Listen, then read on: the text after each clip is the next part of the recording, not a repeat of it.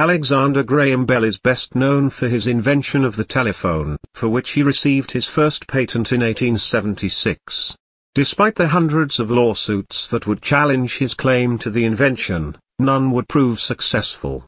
Born in Scotland and later becoming a U.S. citizen, Bell spent his life in pursuit of scientific discovery, and despite his myriad accomplishments as a scientist and inventor, he saw himself first and foremost as a teacher of the deaf, dedicating the majority of his work to that field. Alexander Graham Bell's early years. Bell was born on March 3, 1847 in Edinburgh, Scotland, the second-born son of Alexander Melville Bell, a teacher of elocution, and Eliza Grace Simmons, a hearing-impaired pianist. While not the best student, Bell had an uncanny talent for problem-solving. At 12 years old, he invented a farming device for his friend's father that quickly and efficiently removed the husks from wheat grain. After being homeschooled and attending private school for a year, Bell went on to the Royal High School at Edinburgh but eventually dropped out because he didn't enjoy the mandatory curriculum. Although Bell had a tense relationship with his own father, he was heavily influenced by him and his grandfather, both of whom devoted their careers to voice mechanics and elocution. Bell followed in their footsteps and became a teacher for the deaf. After the deaths of his older brother Melville James and younger brother Edward Charles from tuberculosis, Bell and his family moved to Ontario, Canada, in 1870, seeking a healthier climate. A year later, Bell found his way to the U.S. and began teaching at the Boston School for Deaf Mutes and similar facilities in the area. While a teacher, Bell met 15-year-old Mabel Hubbard, one of his deaf students. Despite a 10-year age gap, the two fell in love and were married in 1877. The couple would go on to have 4 children, daughters Elsie and Marion, as well as 2 sons who died as infants. Inventing the telephone.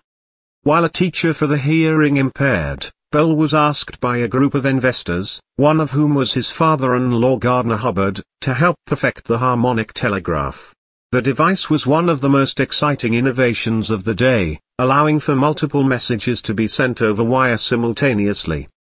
But Bell was more keen on developing a voice-transmitting device, which he would later call the telephone.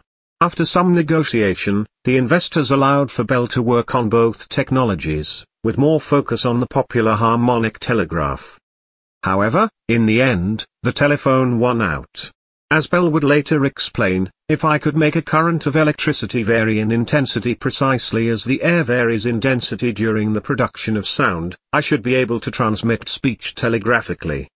On March 7, 1876, Bell was awarded a patent on the device, and 3 days later, he made his first successful telephone call to his assistant, electrician Thomas Watson, who would hear Bell's famous words transmitted through the wire, "Mr. Watson, come here.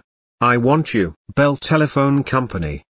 Soon after establishing the Bell Telephone Company in 1877, Bell found himself in what would become an almost 20-year legal battle with other inventors who claimed they had invented the telephone before or around the same time as Bell, his most notable rival being Elisha Gray. However, in the end, none of the lawsuits proved successful. The telephone proved wildly successful, and within 10 years, more than 100,000 people in the United States owned telephones. But a few years after founding Bell Telephone Company, Bell quickly lost interest in managing the business aspect of his enterprise and sold his shares. In 1880 he invested his sizable fortune into building a new scientific experimental facility called the Volta Laboratory, aimed to improving the lives of the hearing impaired. The laboratory ran many experiments using light to transmit sound.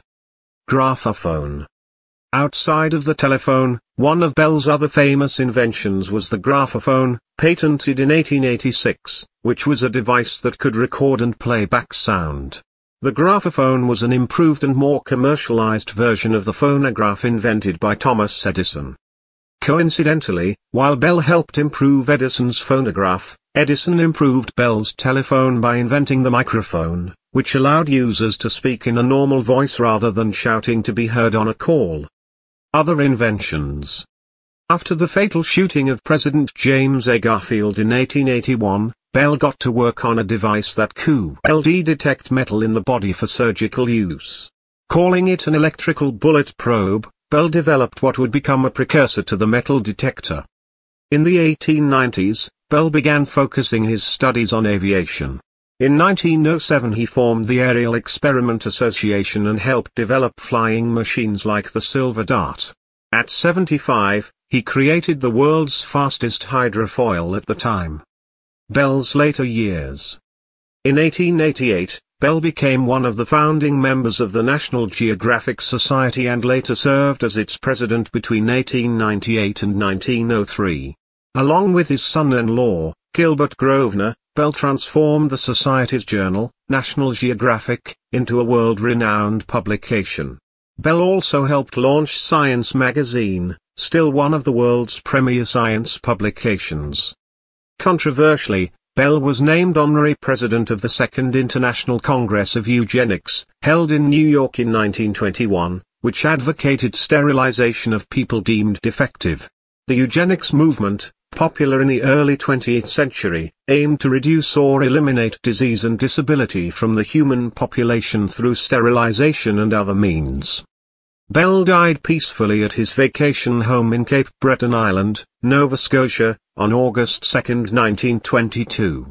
As a quiet but powerful tribute to Bell, people all over Canada and the United States refrained from using their telephones during his funeral.